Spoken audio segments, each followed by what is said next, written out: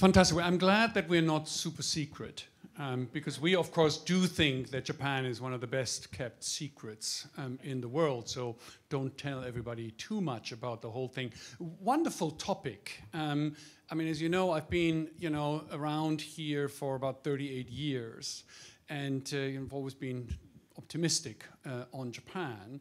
But there was this session at some point in the mid-1990s. And I was drinking in Akasaka with a bunch of my politician friends.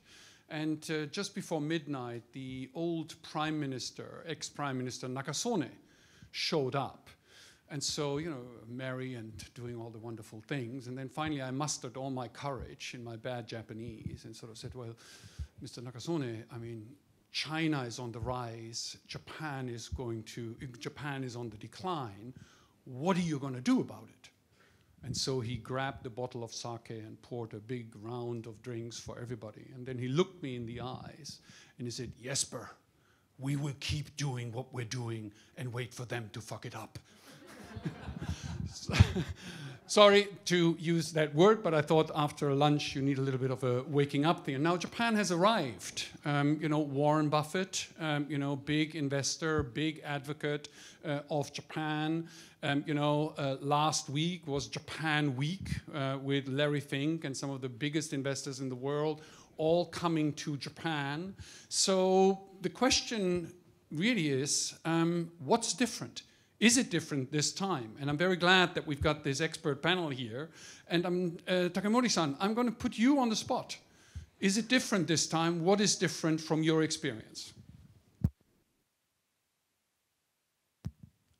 Well, hello. My name is Yuki Takemori. I'm just an ordinary banker of the Development Bank of Japan. So I don't know why Mr. Jesper invited me here.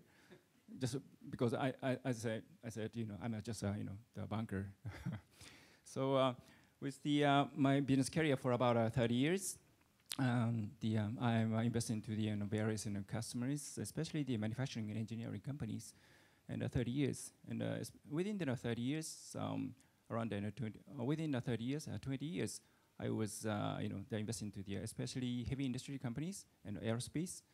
And aerospace, I was setting up some startup company like lunar landing project or the small rocket programs. So I think in Japan is within the 30 years in business careers, I think not changing is very important. So the sustainability means not changing. So as is business model is very important. So DBJ is also supporting to the as is conditions for about 30 years. But recently, just only 5 years. So our banks is very changing, and the board members, our customers are changing because I think now is not an answer to the 5 years later and 10 years later. So these board members and of course including us is saying that for example, carbon neutral is very important and innovation is very important, but the business operation is not changing before the COVID, but after the COVID. So we should say the change is very important. Real change is very important. So not only just legacy operation, but also the startup and innovation and technology. So the board members and our members is seeing the what is the trigger in order to change, in order to adapt to the future changing. So that is my rough feeling. Sorry. He's not just a banker. DBJ is the hub of what Japan does, both here domestically and in the rest of the world. It's a wonderful organization because it's hybrid. It is part of the government, yet it is also in it for the money. It is also for profit. Whether it is in the startup world or whether it is in the long-term project finance world, they are involved everywhere. Can you give me, and so I'm going to put you on the spot, can you give me one little anecdote? I mean, we all recognize, so business as usual is no longer an option. We have to change. Give me one anecdote, right, of where in your dinosaur of an organization, right, the change has actually happened. What has brought it home to you? One episode. Well, I am having a long-term business within, for example, heavy industries like Mitsubishi or IHI or Kawasaki. the corporate finance to these heavy industries. And I involved, heavily involved with the MRJ project. Is the domestic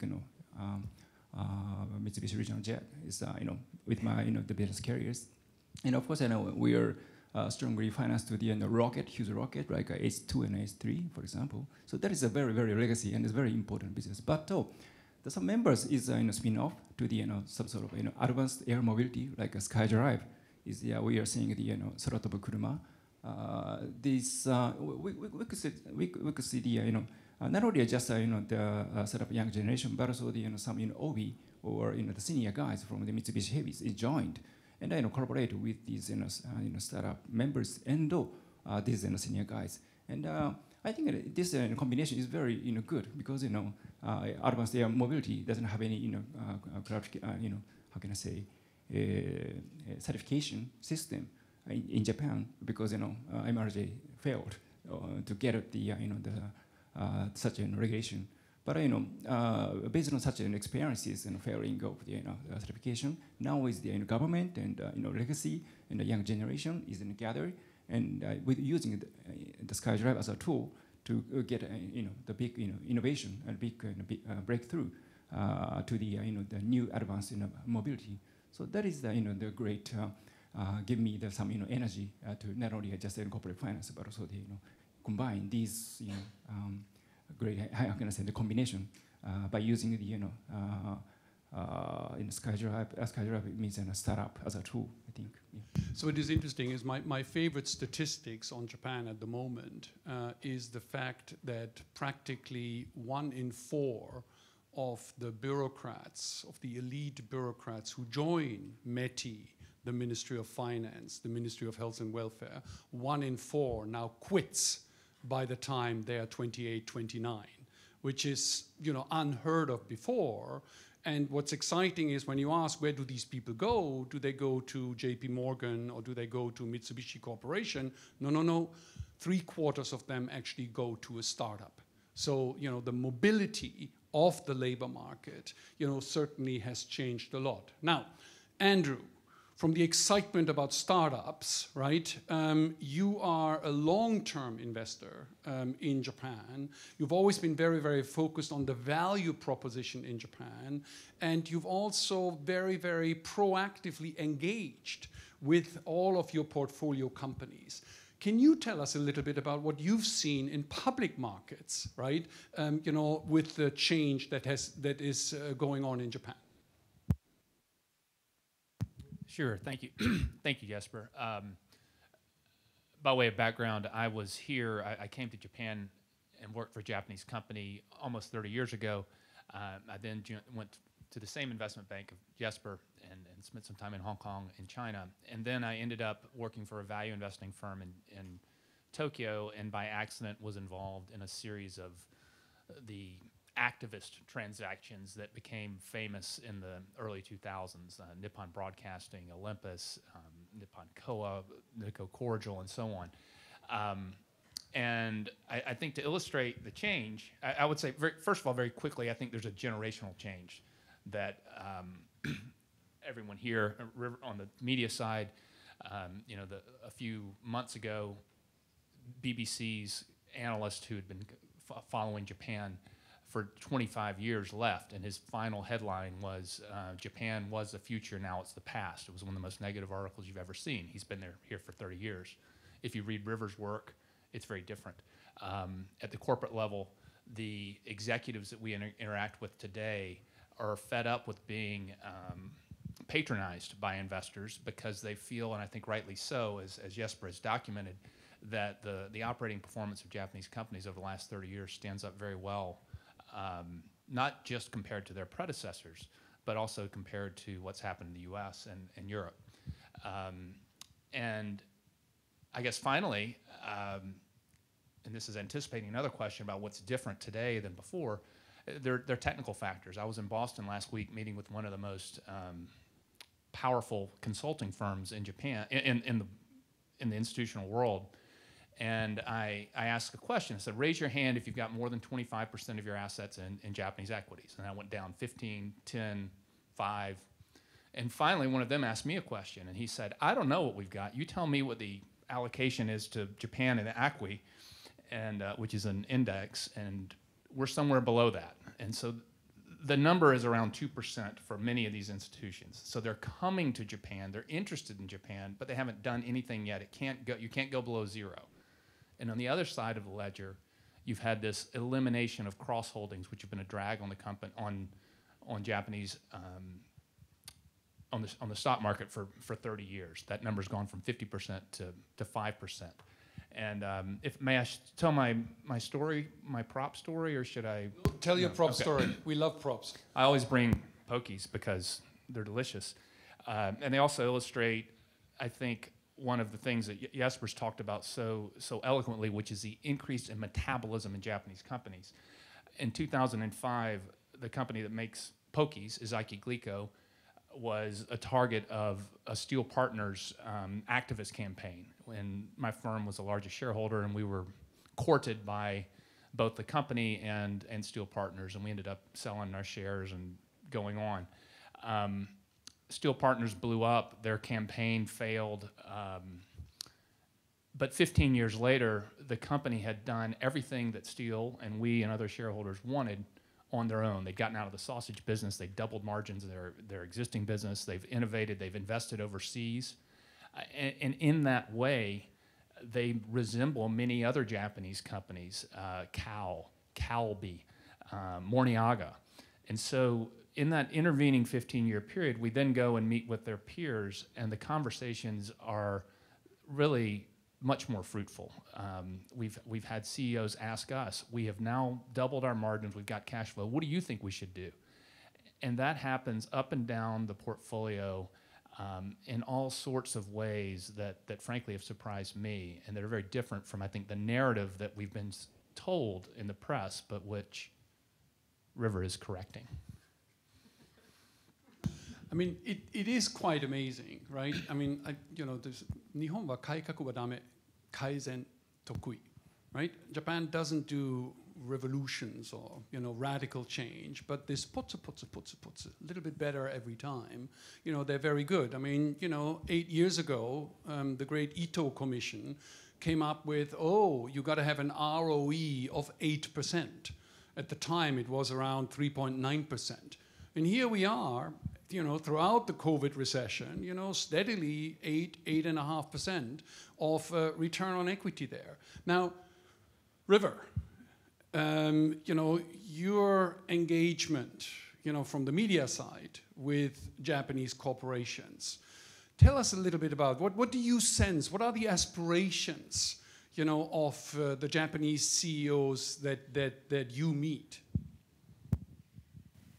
Yeah, thank you very much. As a good reporter, I will refrain from giving my own opinion and merely repeat back to you what I hear from companies and from various investors. And I think, going back to the original question of, is this time different? I think the first time I really realized or sort of felt that things are different this time around is I did a podcast actually earlier this summer on this very question of, is Japan back? What is going on with the Warren Buffett investment? And maybe that was a mistake, but my inbox started kind of flooding in with requests from various investor groups in the US saying, I'm coming to Japan for the first time in 2 decades to meet with all of these companies. In the past, we've kind of reached out. We haven't gotten a whole lot of kind of visibility into what operations are like on the ground. And so when you speak with these people, my first question to them is, why is this on your radar now? And it really was, from a bulk of them, it was Buffett's investment in Japan. So, their clients are coming to them and saying, I heard Warren say this, and what are you doing about it? But I think what is interesting this time around is that they are really kind of pursuing dialogues with companies. And as was just mentioned a few seconds ago, there's been a lot of kind of changes within Japanese corporations. I think they've been doing a lot to kind of work on share price and boost value in that sense, but they felt that they haven't been really recognized through that. So you get, CEOs at briefings saying, we're doing this to boost our share value, XYZ, but they don't feel like it's kind of really falling on investor ears, especially foreign investors, until quite recently. And so, with this kind of heightened attention on Japan at the moment, I think there's an opportunity for there to be just more dialogue between companies and between foreign investors at the moment.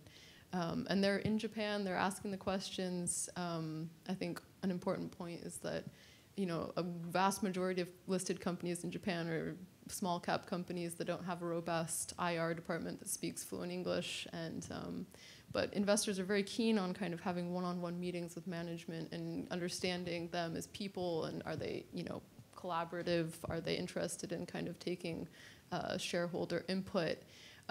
So I think it's a great opportunity in that sense to have this attention, and it can be made more kind of long-term and sustainable if these dialogues prove fruitful.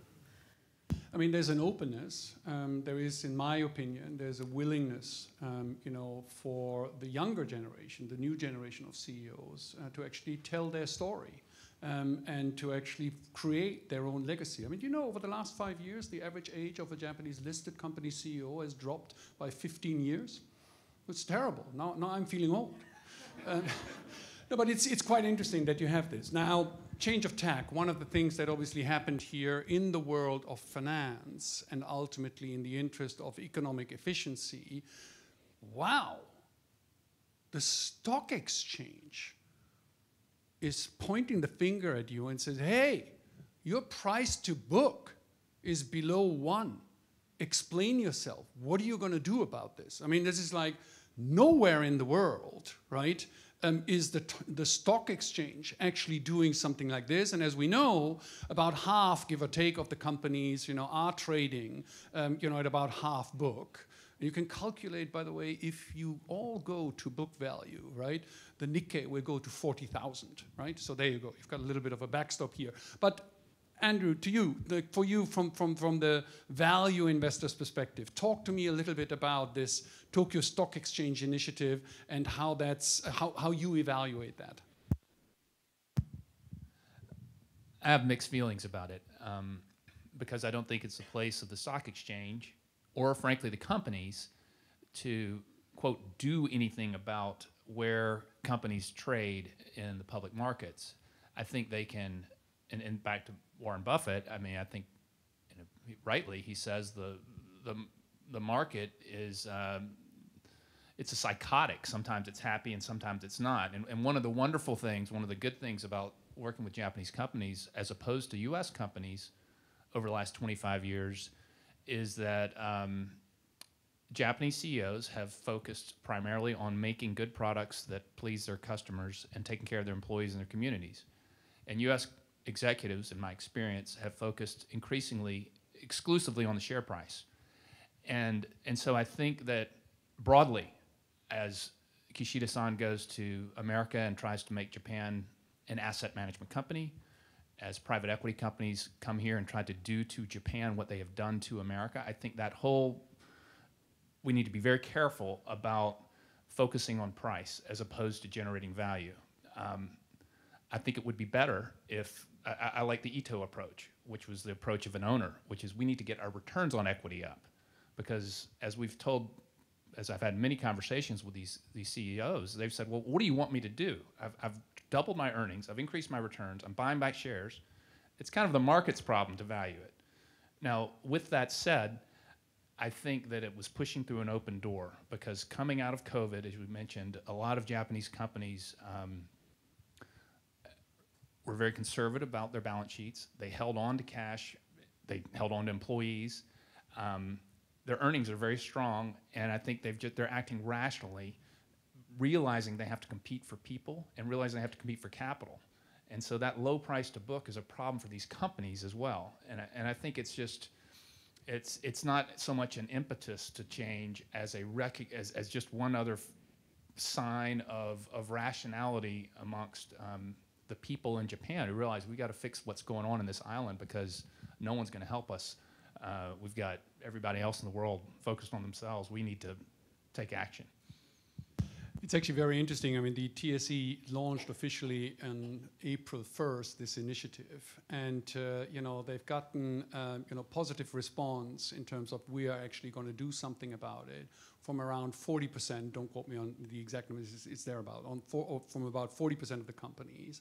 And then basically sort of the remaining sort of 60% of the companies, well, 1/3 didn't respond, and the other 1/3 that did respond, and they're not going to do anything about it. Very interestingly, they were companies where predominantly there was a large majority share owner, right? So it was actually an old family, you know, a family type legacy business that actually didn't want to change, right? And wanted to keep things going the way things are going.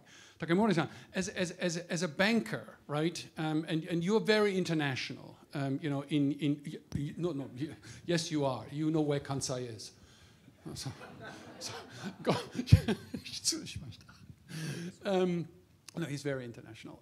You know, but like, you know, from a banker's perspective, and maybe, you know, if you can put on your DBJ's hat perspective, you know, how do you look at the Tokyo Stock Exchange initiatives and at sort of the developments in corporate finance here in Japan?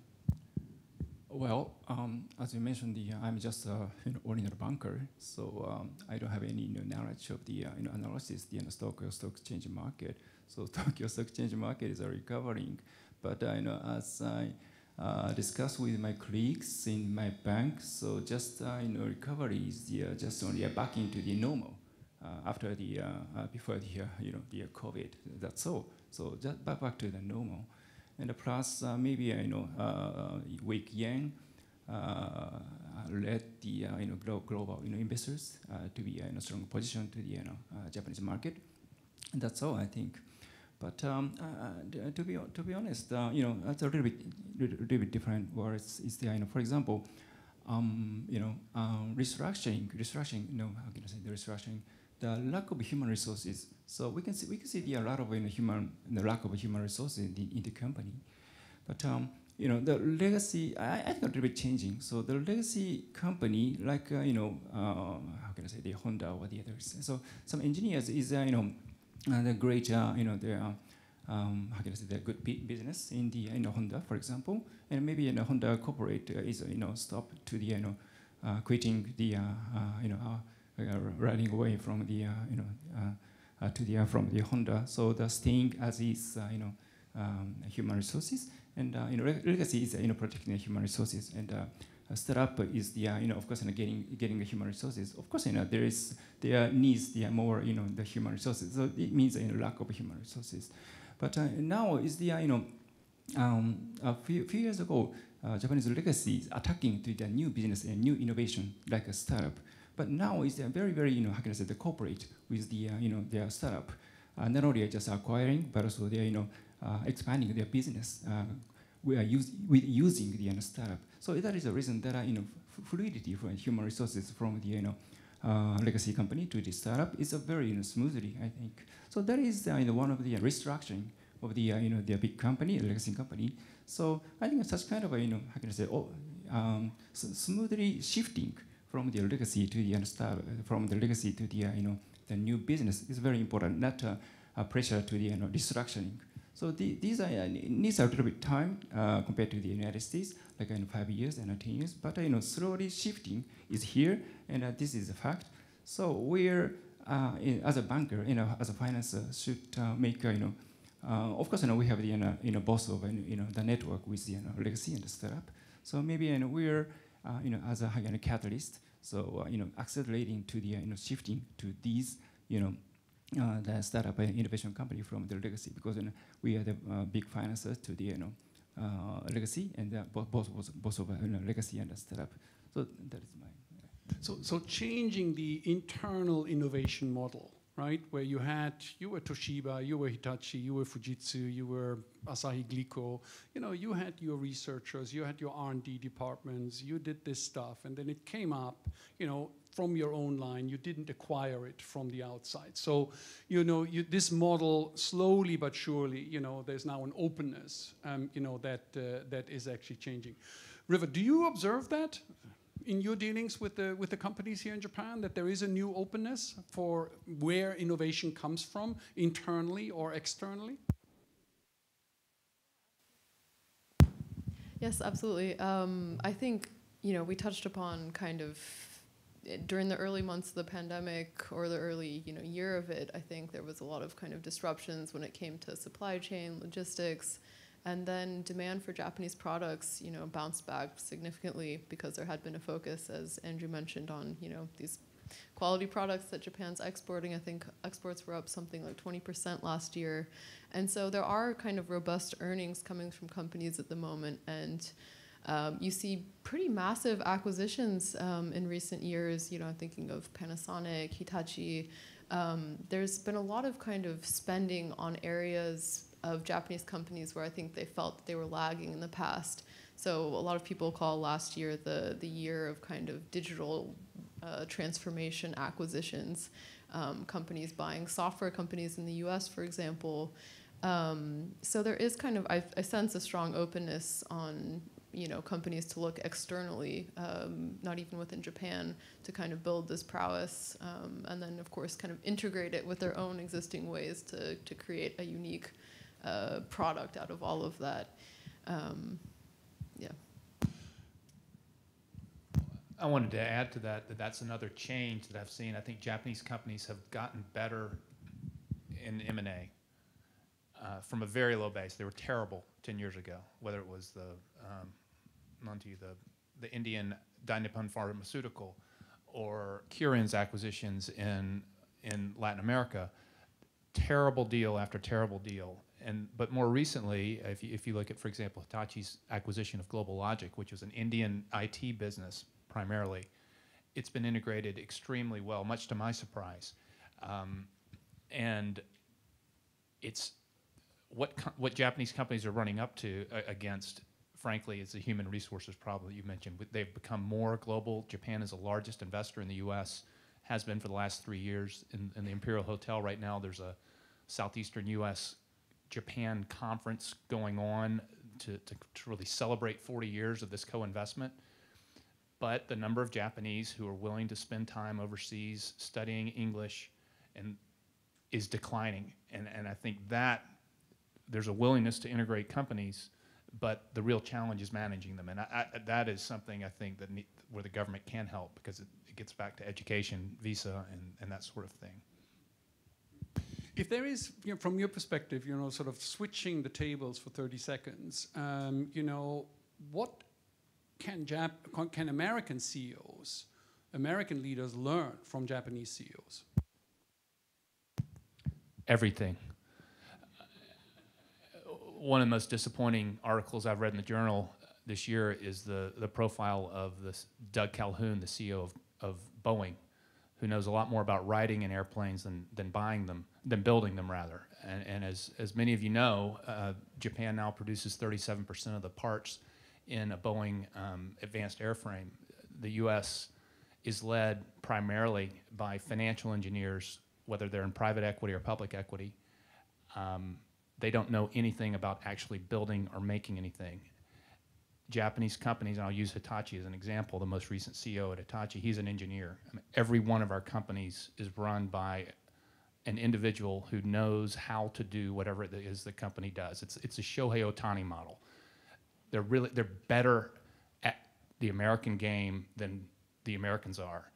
And they're playing by the same rules that the Americans have. They just work hard, they have humility, and they've earned the respect of their teammates. They haven't overpaid themselves. So I think managing companies the way American companies used to do things, which is the way Japanese companies do them now, and it's always been the case. If you want to lead, you first have to know how to do. And I think Americans can learn that from Japan. Takemura-san, I'm going to put you on the spot. Sorry. If you have to advise an American CEO, what can they learn? Advice? Sorry. No, I don't have any advice. Sorry, but I got to remember I was working with an aerospace business for 20 years, and at the end of 2015, I met with the CEO of GE company, and have some introduction from GE Additive Manufacturing from the CEO. I was very excited, and I am very introduced to this concept to the domestic Japanese company. Almost the Japanese companies are very interested in GE Additive, of course, but that's all But though, around 10 years ago, Japanese board members getting the advice from the consultant or the other, some sort of, I'm not sure, just banker, investors with an, high, expensive, advice fee. So doing the M&A, no relation with the core competence of the company. And now is an additive, for example. So these guys, want to protect the casting. They are, casting, the manufacturing. But now is, in order to get more efficient, how can I say, the process. So this additive is very important. And there is no additive, the business in India, in Japan. But the new material, the technology, the science is here, and the additive manufacturing is in the United States. So combining. So the thing that I want to say is the board members is fine without consulting advice. So they are looking for what is the core competence combination between with the United States and the Japan. So I think directly these guys directly come to the US and have a direct talk. Maybe it's getting a more reality. Not just a textbook. So that is a very, very important point, I think. No, it's interesting. Let me pivot. One of the most interesting conversations I had this year was with Kengo Kuma, the architect, right? So we were just shooting the breeze and said, hey, Kengo, what's the most interesting thing you're doing right now? And I was fully expecting some billion-dollar skyscraper in Dubai or something like that, right? He said, no, Hokkaido. Hokkaido? Yeah. There's this, family from Kentucky that, is fifth-generation whiskey distillery, and they have bought one of those old schools, the high schools, because there's no more kids, right? They bought one of these old high schools, and they are turning this into a distillery and a little luxury boutique hotel, a destination thing, and that's my most interesting project. I said, Kengo, my God, Hokkaido already has 1,000 hotels, yes, but you do not understand. They're making a business decision because they figured out if they can distill whiskey in Hokkaido and print on it, made in Japan, it will sell at a 40% premium, right, to the Asian consumer market. Onshoring, there's obviously this, we got to be independent from China on our semiconductor supply chains, but sort of genuine onshoring, right, recommitting productive capital here in Japan. River, I hope you've been to Kumamoto, and tell us a little bit about the excitement and the pains around onshoring or friendshoring or, Japan is back. Yeah, I think a big question, on all, management levels, minds that you speak to at the moment is US-China. There's a big sense that, people are moving towards block economies, and how does Japan kind of fit within that? Is it benefiting? Is it losing? And it's definitely not kind of a black and white story, but in general, I think there's been a lot of kind of opportunities within Japan because it is kind of looked at as a non-China within Asia.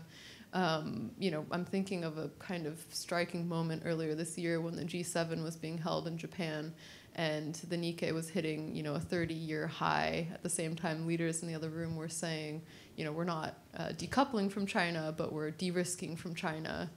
And I think those two are correlated. Even going back to some of the conversations I've been having with U.S. investors visiting Japan at the moment, they have a certain amount that they want invested in Asia right now, and they don't feel as comfortable kind of investing in China-related businesses. And Japan, of course, is a democracy, a U.S. ally, so it seems kind of more stable in that sense. I think also it's drawn a lot of investment in Japan recently. We see Micron investing in semiconductor plants, TSMC investing in semiconductor plants in Japan. And, a lot of these kind of growing arenas, think semiconductors, batteries, there's a lot of components in those that are actually, coming out of Japan, and where they would have faced more kind of competition with China. A story we wrote in the journal earlier this year, we were looking at BMW. They were trying to get a specific type of kind of cylindrical battery for their car, and they'd sourced from China. It was more competitive when it comes to costs, but because of the risks there, they actually started entering into conversations with Panasonic So I think, there's a lot of opportunities for Japan in this sense. Of course, maybe it's perhaps a Goldilocks moment where the more kind of, polarization there is between those countries, then there'll be blowbacks further down the line. But it's certainly kind of, I think, top of mind for management, at least as I see today. May I jump in on Kumamoto? I want to highlight something, Sorry, a name that you did not mention though, and that was Toshiba Semiconductor.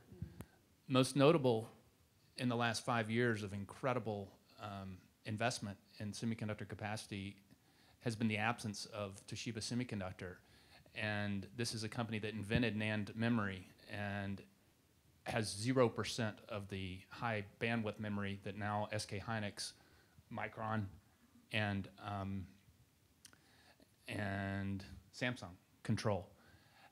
And I think that is a warning to those of us, including myself, who look to private equity as the answer to a lot of Japan's problems. Toshiba Memory is the most levered company in the semiconductor industry, thanks to what Bain considers its most successful buyout in Asia. And that has been an enormous success for the investors at Bain. Bain brought in a guy named Stacy Smith to manage the company at Toshiba. Stacy Smith was passed over at Intel, and rightly so, for Pat Gelsinger. Stacy Smith, like the head of GE, or like the head of Boeing, started out in GE's finance department. And the levered financial model that has been used at Toshiba has materially damaged Japan's technical ability at a time when it's not just economically important, but strategically important. And so I think when we look at this private equity model, you talk about Davos. Davos, how do you pronounce it? Is it Davos? It was Davos. It was the head of Bain who was representing investors. And he said to Gideon Richmond, he said, well, we are prepared to do in Japan what we do everywhere else. And I think we should be very thoughtful and really, really careful about that, because thank goodness America has Japan to rely on, and for all these things that you've been doing at the DBJ in terms of technical capacity. If we'd followed the financial engineering model, we would not have that, and the best example of that's Toshiba and what they're not doing in Kumamoto. Fantastic. Please start to think about your question. One final question from me, to the panel. If you had the proverbial 2 minutes with the Prime Minister, right? So things are going well. Japan is having this little moment. There's genuine change, but on the sort of rules, regulation, or even on the sort of corporate culture side, right? If you had sort of, one or two things, well, let's make it one thing, right, that you would like to see changed, what would it like to be? Yes, you. Sorry. Simply protection structure to the technology. So, for example, DBJ as one of the shareholder investor to the Toshiba. Of course, I'm very proud of the collaborating with the Toshiba company as a corporate finance basis. But for example, the semiconductors, so still strong, the semiconductor, but a little bit, to be honest, there's a little bit, the not good position in this semiconductor in Japan. So the reason, I'm not sure the reason why, but for example, the battery and semiconductors originally is very strong. But looking carefully as the ground basis, so the human resource is a very, very highly flexible to the not only Japan but also the China or the other countries. So human resource is very important. So now is the watching the some sort of in history, for example, the quantum computing, for example. So there is very strong humans in this not only university but also the national research institutions. So we should protect these quantum computing, the basic science, I think. So, but these guys is very, very how can I say honestly explanation. They're the study in front of not only China but not the U.S. but China. So I think such kind of serious matter in the United States. So foreign investors a little bit restrict to the investment in the United States, the CFIUS clearance in the U.S. Like we need such kind of a similar, the regular protection, the technology in Japan. So that is the keyword, I would say. I mean, sorry, I will give you another example on this. I mean, Japan's intellectual property rules and regulations and the way it's handled at the university level is a disaster. And I'm on the board of one of these tech universities, from one of the Japanese universities there, somebody making a very, very good, promising little innovation in material sciences, right? And so he went to the public universities department and said, well, I need some intellectual property protection around the whole thing. And they said, well, here is gojumaen, right? 50,000, what was it, $5,000. It's not, yeah, is it? Yes, well, whatever. Here's $5,000, the equivalent, and you can get a little patent protection. And this is idiotic, in the sense of that this gives you protection here in Japan, but you need this everywhere in the world. You need a package deal, and whether it's $50,000 or whether it's $100,000, whatever it costs, that system just needs to be established here. Now, Andrew, for you, your 2 minutes with the Prime Minister. Long term, we need more rivers, more shoheis, more keikos. They are all bilingual, bicultural. They spent time educationally overseas. So quantum physics, the head of the president of Keio University, has a PhD from Caltech and is a leader in quantum computing. We need more young Japanese spending time in U.S. universities and vice versa, or we're not going to have the people necessary to run the trade, defense, business entities that are being formed right now by our generation, which was educated at a time before U.S. educational institutions were totally focused on China and totally de-emphasized Japan. Short term, I would say break the stranglehold that the big three brokers have on the investment community, because Nomura, Daiwa, and Nikko have been a cancer for the domestic investment industry. They're the least if you want to find someone who's down on Japan, who doesn't believe in Japan, go to the big three brokers. They spent the last 30 years selling Japanese domestic investors everything but Japanese equities.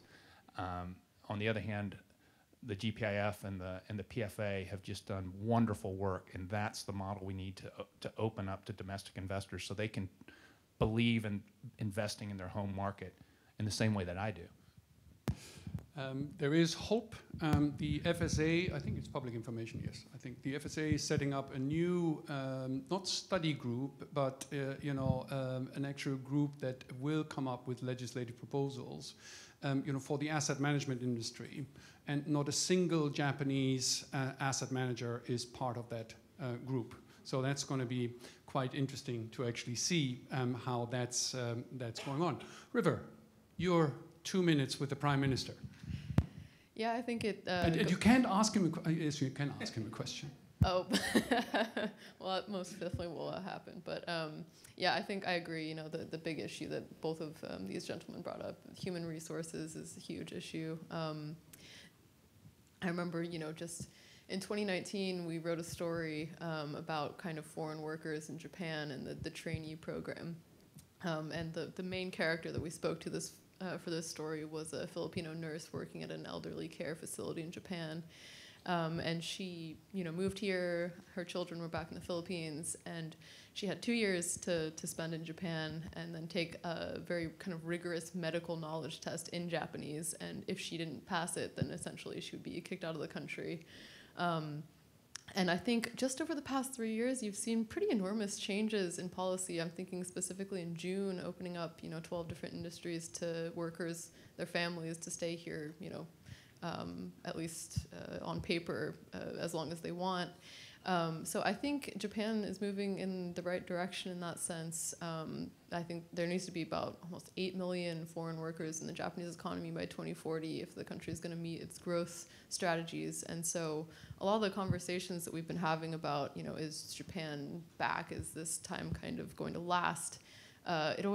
the end of the conversation always is, okay, yes, this is all great, but what about the demographic issues? What's going to happen in Japan in the long run in that sense?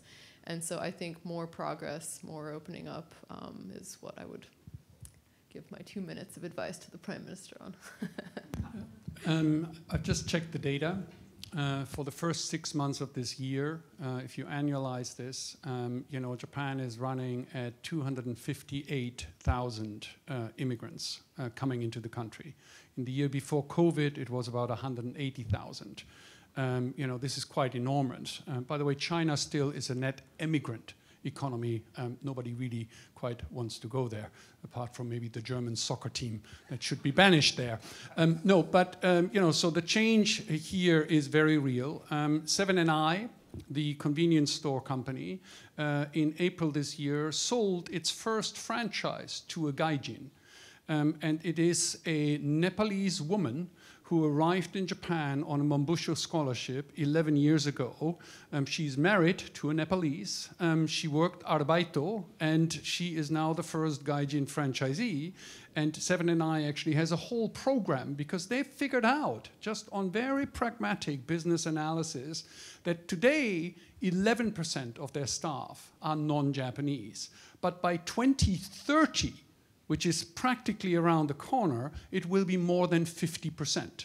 And they've created this entire ecosystem of providing loans, of providing language education, visa support, et cetera, to actually make this happen. So politics, ironically, may actually be lagging for what actually goes on because Japanese leaders are very, very pragmatic. Now, questions? Anybody here? Ha! The hands are flying up. Good. Piggy. Piggy. Jesper, you mentioned in the first session the average age in Japan. And Japan has been leading in elderly care.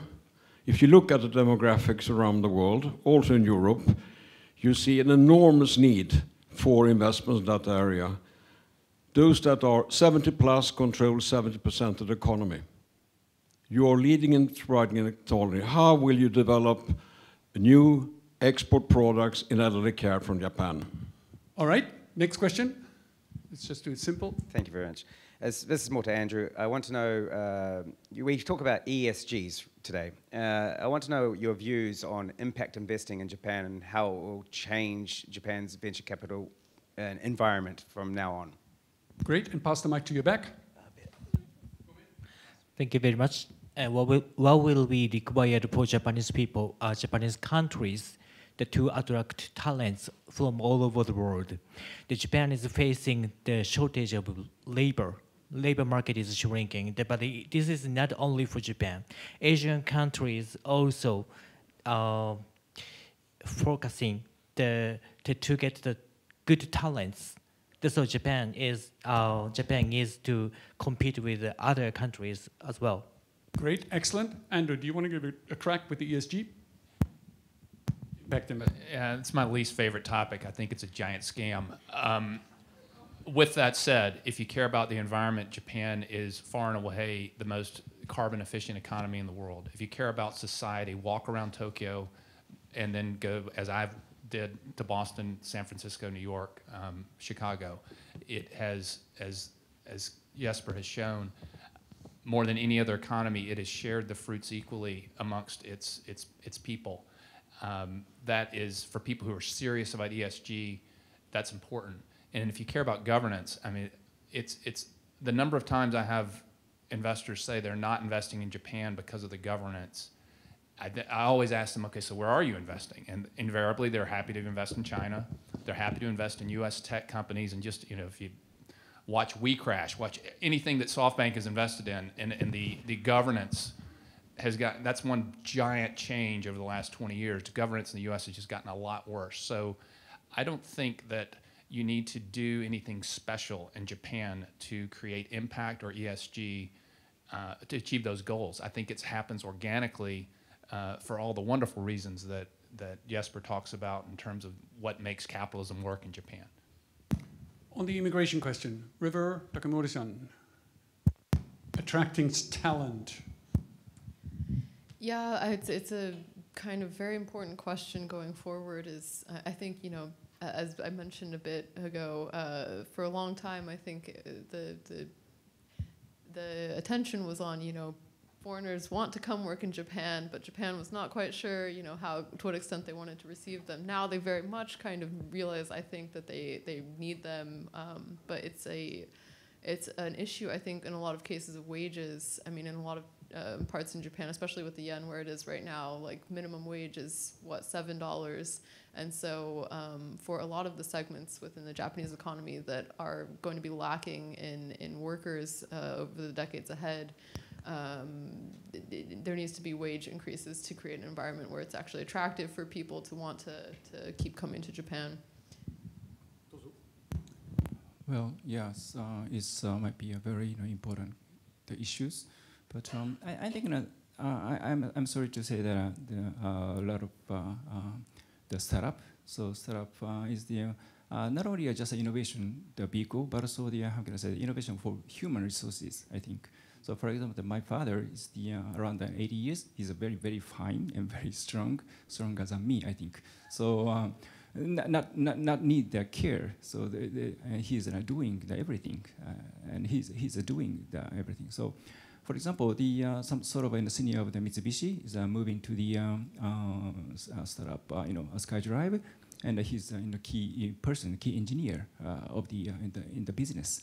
He's a very good relation with a very younger guys, like 20 and 30 years. So 80 years guys are very familiar, very good relation with 20 and 30 years. Not only just Mitsubishi Heavies, but also some sort of like Panasonic senior guys around 80 years is coming to the water reuse startup company. So they are teaching some of the efficiency in the production the line, for example. So this is sharing between the high growth, the 80 and the 70s, the Japanese and good relation and good time, and the younger generation. Such kind of combination is very important. So that is a reason that I set up more in startup or in the how can I say incubation to mix the younger generation and the senior generation. So I think this is one of the solution to the immigration. For example, the legacy is a little bit hesitant to accept an immigrant, but such the startup is a very not so hesitant to accept some an immigration, like an iSpace in the lunar landing programs is around 70% is come from the global the market. So that's kind of new their business model is very important, I think. So it's very interesting on the immigration side. I mean, it's not just about money. It's about a career path, right? And I mean, Japanese companies are filled with process, filled with little escalators that you have to climb on and just stand still. Just don't screw it up, right?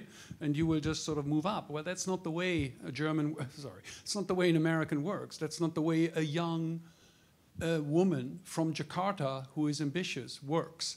I did the calculation, which is wonderful. In the 1960s, if you and I joined one of the Fortune 50, one of the Keidanren companies here in Japan, it took us 13 years to become bucho, right? General manager. Today, it takes you 24 years, right? So money is one thing, but it's not just Gen Z, it's just human nature. I want responsibility, I want a meaningful job. I don't just want to do the photocopying and doing the kaban mochiing, right, for little Erai Shacho, right? So it's quite interesting. And to me, the most bullish sign of change is that one of Japan's dinosaurs, I apologize, is there anybody here from NTT? One of Japan's dinosaurs has a new CEO, and from the 1st of April, he's introduced Seika Shugi. So it's no longer, right, your seniority-based pay. You actually will get an ability to be promoted, right, into the next year. A sharp break with the sort of traditional culture. And I think that, how to attract that, ambitious person from Jakarta, right? Be they a man, be they a woman, that ambitious person from Mumbai, right? It is exactly the career paths, right, where Japanese corporations have more to do. On the healthcare thing, we'll talk afterwards over a strong glass of aquavit. Jesper, let me add one thing on the career path. I do want to point out that Japan has experience in this, because if you look at their domestic operations in the U.S., Japan employs they've created 1 million manufacturing jobs in the U.S., and those are highly sought after. And in my home state of Tennessee, Denso has been there for 40 years. They have somehow, in their overseas operations, created that career path and they've trained people. I mean, there was no automotive industry in Tennessee 40 years ago. And so somehow they can do it. It's merging the two operations, offshore and onshore, that seems to be the challenge. Sorry, if I can add on that, I've had a little pet project that we're trying to engage the government with, right? You can actually learn from Germany. Little known fact, 60% of all the Gastarbeiter, of all the immigrant workers, right, actually leave to go home, right? But they leave with a Meister.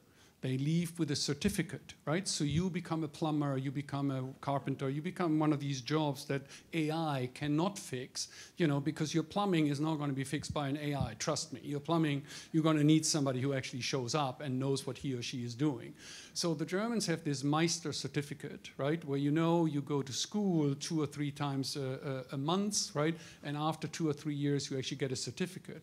Then you go back to Turkey or you go back to, you know, wherever it is that you're coming from, you are credit worthy, right? You can go home and start a business. And there's actually a German program that gives you Coxa Enjo, some development aid support that you get credit. And that way Germany actually creates 1 million, you know, ambassadors, you know, in Turkey. Anyway, sorry. But, you know, so there are, you know, creative ways. It's not about kitsui kitanai kiken. It's not about the dirty stuff, right? Oh, we get the foreigners to do the cheap construction work. It's not about that. I need a career path, and I need the option. If I want to stay in Japan, I can stay in Japan. That's perfectly fine.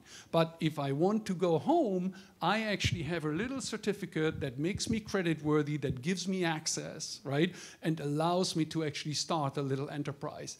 That's how Japan is going to become the model economy of the world. Any other question? Hi, sorry, yep, please, you too.